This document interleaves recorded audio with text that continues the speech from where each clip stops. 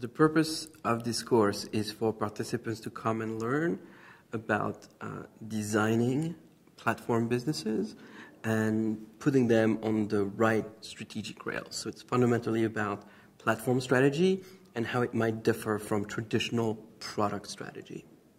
So I think the genesis of this course is my discussion with my co-conspirator, Catherine Tucker, also a professor at MIT Sloan, and the realization that most existing sort of approaches and content to teaching about platforms seem to us to sort of be missing a lot of what we thought was sort of the most exciting, which is in particular those design choices very, very early on in the life of a platform that many platform businesses make without really being able to reflect about them.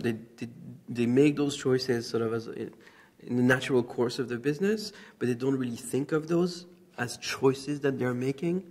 It's always sort of implied as opposed to explicit. And both Catherine and I came to believe that being a little bit self-conscious about those early choices in the life of a platform can actually have very long-term positive payoffs. The ideal candidate for this course might be an entrepreneur thinking about starting a business, in particular a platform business.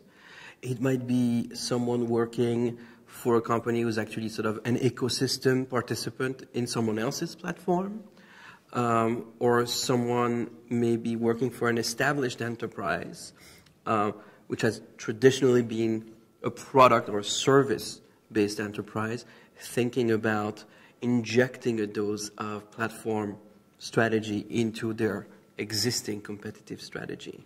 So there are multiple audiences that I could see. So, you know, this is MIT, so we love to talk about technology. So I think the right participant for us is sort of technically sophisticated, but also with an eagerness to sort of branch out and engage sort of the demand side and the market and thinking about sort of the challenges on that side of the business as well. So we're looking for people who are at least double threats, not just people who want to noodle around in the lab. And I think it really helps. We love to talk about the technology, and so it really helps to be reasonably conversant with the language.